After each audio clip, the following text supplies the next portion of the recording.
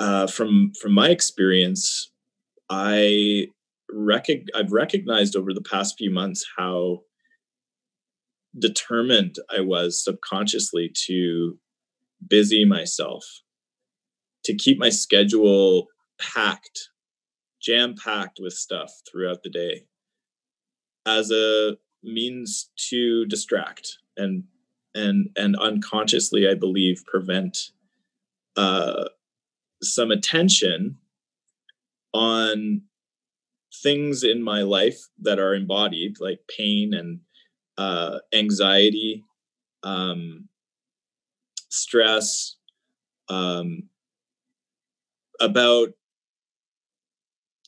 my disability, certainly, but also what was going on around me when the pandemic started. It was just, what are we going to do? How are we going to pivot?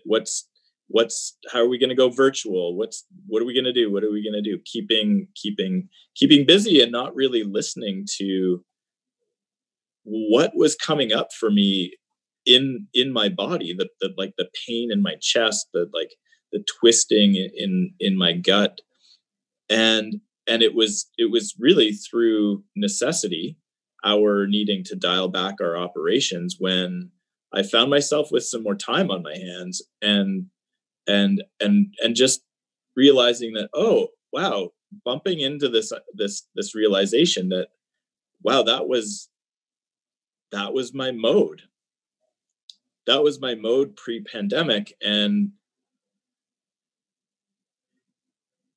gifted with extra time, I started to allow myself to just be with those icky feelings.